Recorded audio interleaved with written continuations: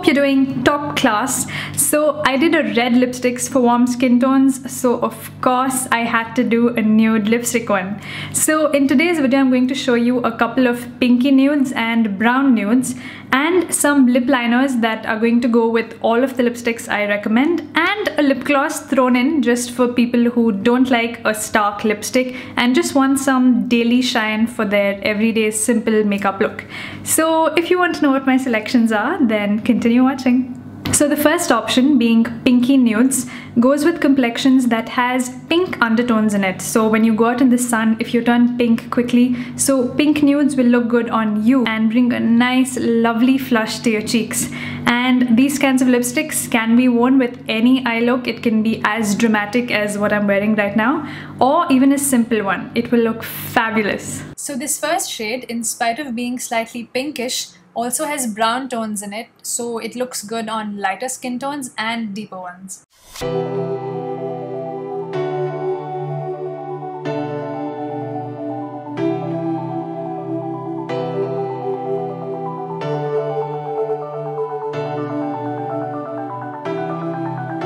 This next lipstick is an out and out pink nude and would look the best on fair to medium complexions that have pink undertones in it.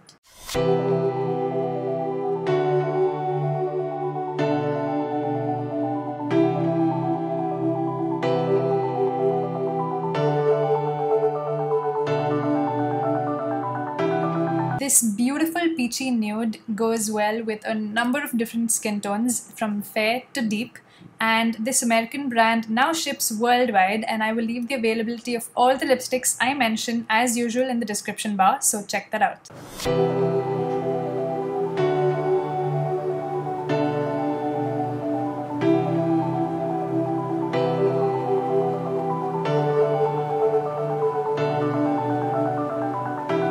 The second option is brown nudes. Now brown nudes look lovely on complexions similar to mine or deeper than mine. It looks stunning because the browns again balance each other out and really bring so much life to the face.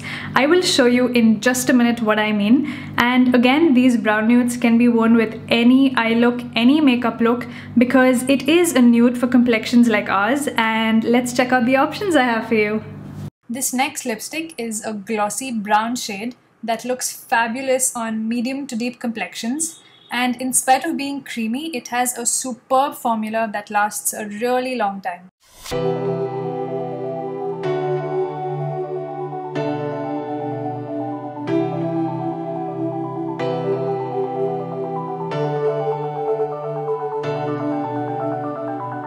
This next brown lipstick is more cool toned. It has less of the reddish hues that the previous one did, looks fabulous on medium to deep complexions, and is even more nude than the previous one.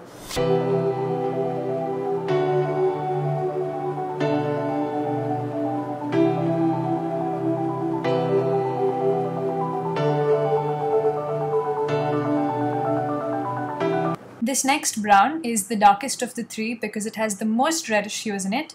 Looks fabulous on medium to deep skin tones, but if you are on the deeper side and are looking for a good nude, this is the perfect one.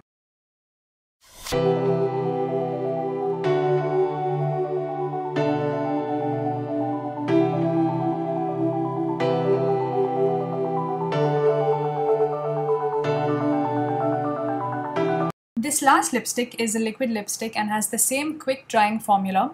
It's a cool toned brown with a lot of grey in it. Not everybody's cup of tea, but if you love it, go on, wear it because it looks absolutely beautiful on all skin tones. Moving on to lip liners, this first lip liner is a cool toned brown and would go well with the pink nudes I showed you and the liquid lipstick. This lip liner is a warm toned brown with reddish hues and hence goes with the warm nudes I showed you. These two lip liners will keep you covered no matter what nude lipstick you buy. And my last recommendation, as promised, is a lip gloss for all you gloss lovers out there. It's a beautiful pink nude that looks great on its own and topped off on any lipstick.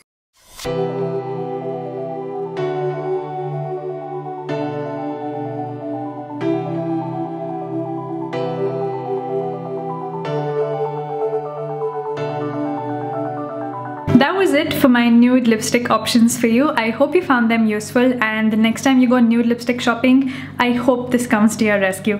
Thank you so much for watching, guys. If you enjoyed it, give it a thumbs up, subscribe if you haven't already, and I will see you in my next one. Bye!